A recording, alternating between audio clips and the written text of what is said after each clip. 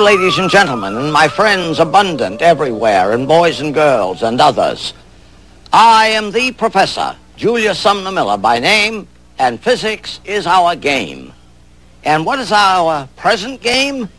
It is to make clear to you the distinction between heat and temperature. Heat and temperature. These phrases, words, terms are used abundantly erroneously, and so I would hope to make clear their distinction. You know, we say it's a hot day, and that has a high temperature and such, but the words have not a clear, unadulterated meaning. Let's try and clear that up. I have here a small potato and a big one. This one perhaps 4 times the mass or weight of this one.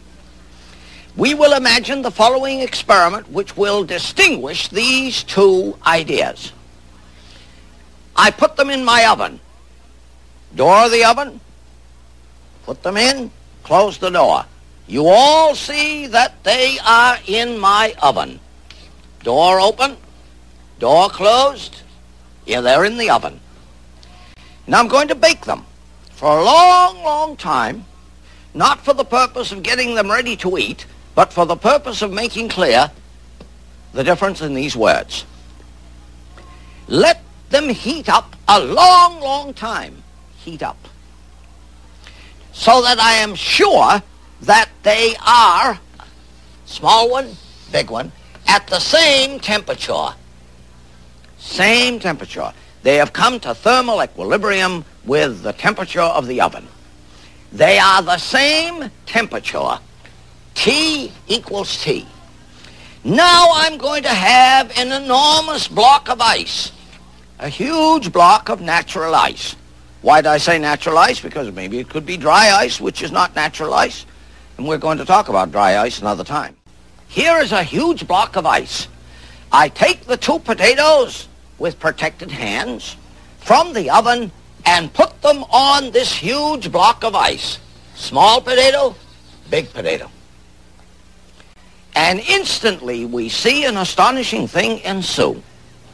This one melts much more ice than that one. They have the same temperature, but the heat energy in this one is vastly more than the heat energy in that one. They are at the same temperature, but they have different thermal energies. I can show you that in another way. Here I have a slab of paraffin with different size spheres of iron. Different size. These spheres were heated in an oven and all brought to the same temperature.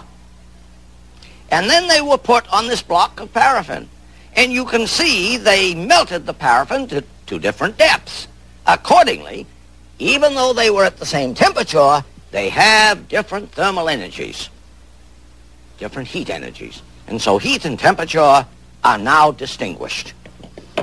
So when you say it's a hot day, be sure you know what this means.